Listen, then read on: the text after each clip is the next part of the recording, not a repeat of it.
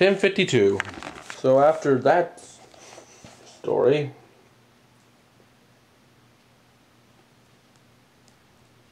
Moab revolts.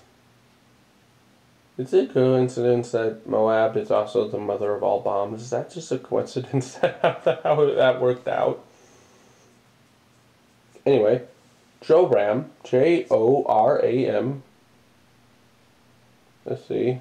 Hebrew, Jeronim, Jehoram, a variant Joram, also in verse 6. Oh wait, this is going to be 2 Kings chapter 3, the entire thing. Son of Ahab, became king of Israel in Samaria in the 18th year of Joseph, king of Judah, and he reigned 12 years. That's not that long. He did evil in the eyes of the Lord, but not as his father and his mother had done. Got rid of the sacred stones of Baal that his father had made.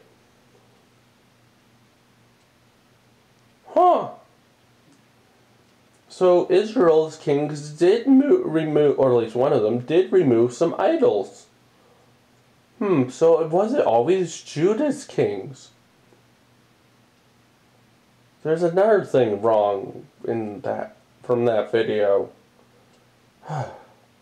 Wow, I'm just finding errors by just simply reading through the Bible. It's kind of fun.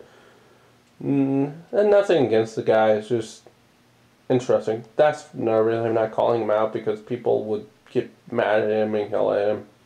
Oh no, he made a few mistakes. Oh well. Nevertheless, he clung to the sins of Jeroboam, son of Nebat, Nebat, which he had caused Israel to commit. He did not turn away from them. Now Mesa, M-E-S-H-A,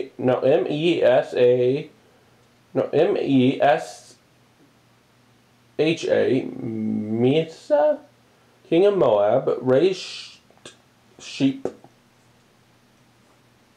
and he had to pay the king of Israel a tribute of 100,000 lambs, wow, and the wool of 100,000 rams, wow.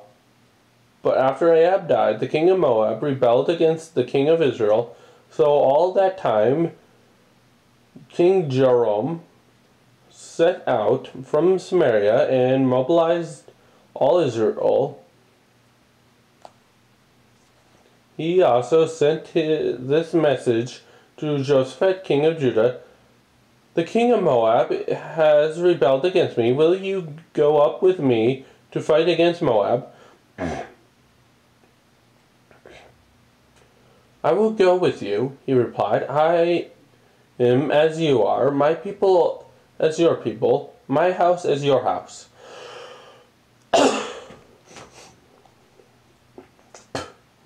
By what route shall we attack, he asks. Judah and Israel are getting along. See, the two can get along, too. They don't always have to be fighting. There's another thing. But yeah, by what route shall we attack? Yeah. Through the desert of Edom, he answered. So the king of Israel set out with the king of Judah and the king of Edom. Like, hey, let's get the king of Edom on this too.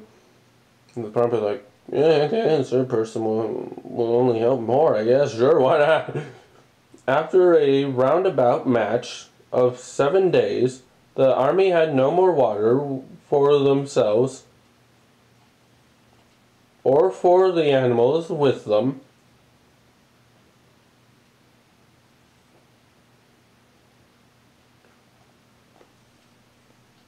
Okay. Actually, but again, why go through the desert of... I'm pretty sure there's a more direct path, however. What?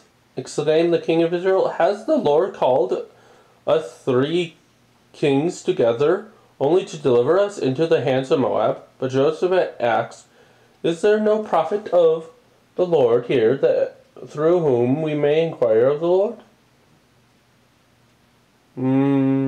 I guess, yeah. Like, why are we wandering around in a desert? Please. An officer of the king of Israel answered, Elijah, the son of Shaphat, Shaphat, is here. He used to pour water on the hands of Elijah. There's a B. That is, he was Elijah's personal servant. Ooh. Joseph had said, The word of the Lord is with him. So the king of Israel and Josaphat, the king of So the king of Israel and Josaphat and the king of Edom went down to him. Elisha said to the king of Israel, Why do you want to involve me? Go to the prophets of your father and the prophets of your mother. No, the king of Israel replied, because it was the Lord who called us 3 kings together to deliver us into the hands of Moab. Elisha said, As surely as the Lord Almighty lives, whom I serve, if I do not have respect for the presence of Josaphat, the king of Judah, if I did not have respect for the presence of Josaphat, the king of Judah, I would not pay any attention to you. But now bring me a harpist. Okay. He's going, tell him in song. While the harpist was praying, I think I pronounced that right. Oh well. The hand of the Lord came to Elisha, and he said, This is what the Lord says, I will fill this valley with pools of water, for this is what the Lord says. Wait. That's already in the... Anyway, you will see neither wind nor rain, yet this valley will be filled with water, and your cattle, and your other animals will drink. This is an easy thing in the eyes of the Lord.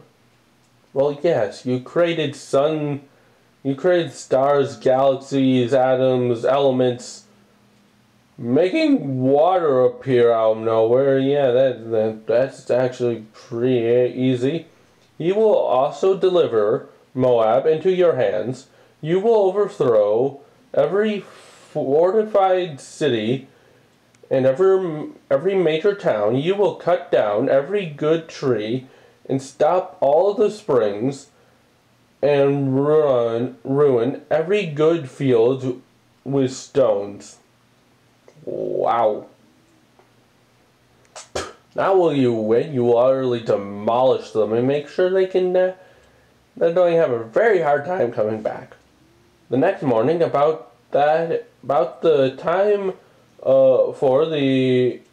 for offering the sacrifice, there it was, water flowing from the direction of Edom. There's an exclamation mark in there. Wow. Whoever wrote this was really excited.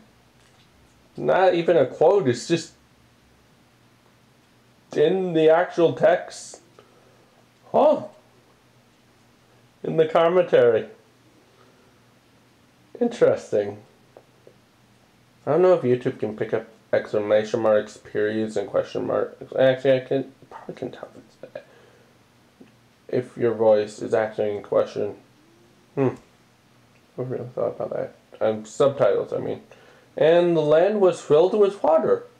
Now all the Moabites had heard that the kings had come to fight against them.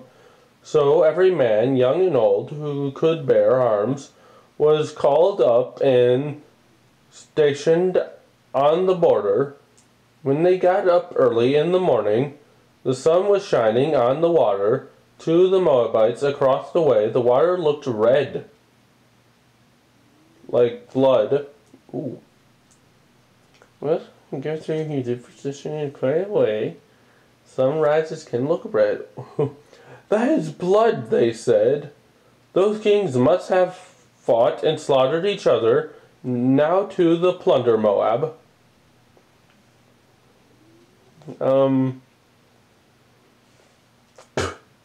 I think even if they did, I don't know if it would be that much blood to fill an entire valley enough to be seen glistening in the morning sun.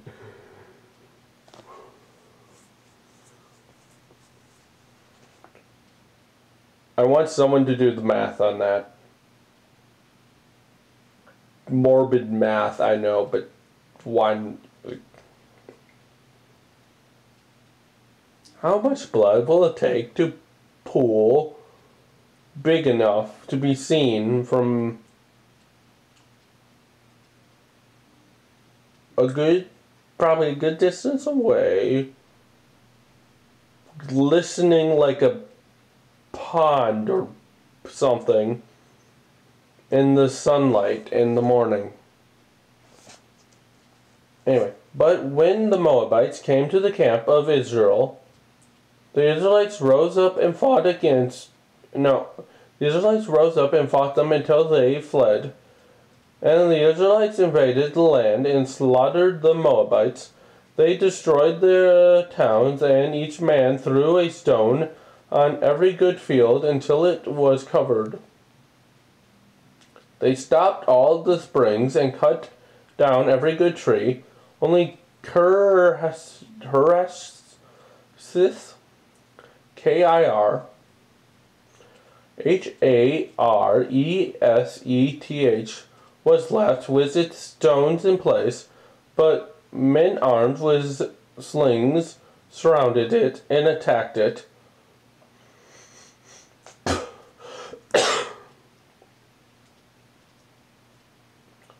Also, Israel seems to be winning a lot of wars it goes into. Seems like if Judah wanted to portray Israel as a bad nation, when Israel gets butt kicked every single turn. But that's not how it works. And why is Judah helping Israel? Wouldn't Judah be... No, you wicked... No? No?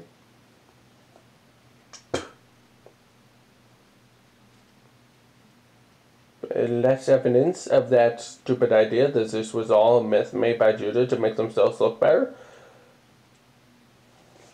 Anyway, when the king of Moab saw that the battle had gone against him, he took with him 700 swordsmen to break through the king of Edom, but they failed.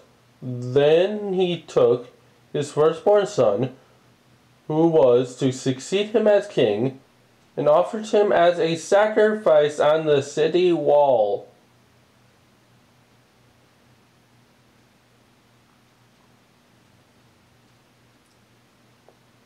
This guy takes his son. We don't know how old his son is. He may be fully grown, adult, he may be a teenage boy, he may be a little kid. He may have just been a baby, and he just sacrifices him on the wall. The fury against Israel was great. They withdrew and returned to their own land.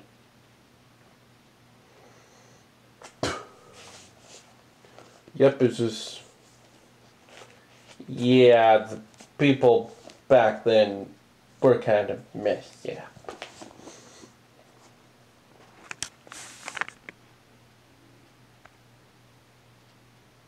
11:06.